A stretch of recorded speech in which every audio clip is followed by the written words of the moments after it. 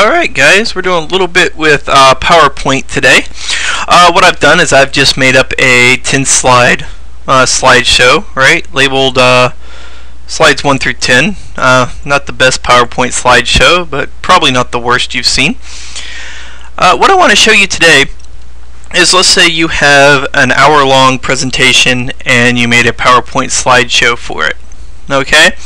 Well, let's say that you have to condense that slideshow down to maybe 20 minutes for an executive presentation or smaller audience or some such as that, right?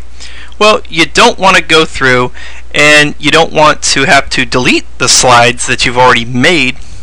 You don't want to copy and paste the slides to a different presentation, because then you have two presentations running around, and if you edit one it won't automatically update the other, that type of thing. So what I'm going to show you how to do here is I'm going to show you how to take that slideshow and condense it down to 20 minutes, 10 minutes, whatever you need it condensed to. What you can do instead of deleting slides is you can hide a slide within your slideshow. The way you do this is you right click on the slide that you wish to hide and you select hide slide, and you'll notice that the number of the slide gets a little box around it with a line going through it, and what that means is that this slide is hidden.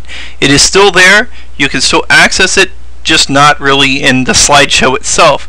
So if I hide slides 2 and 4, there we go, and then I go to back to slide 1 and I'm going to start my slideshow. There we go, slide 1 shows up okay, but it skips to slide 3 because slide 2 is hidden. Right? So I still have access to slide 2. I can condense my slideshow down as much as I want. I can hide the slides that I don't want shown in the condensed format. Alright, and that's your helpful office tip of the day. Subscribe to my YouTube channel. We are going to have more videos coming up. And enjoy. Thank you for watching.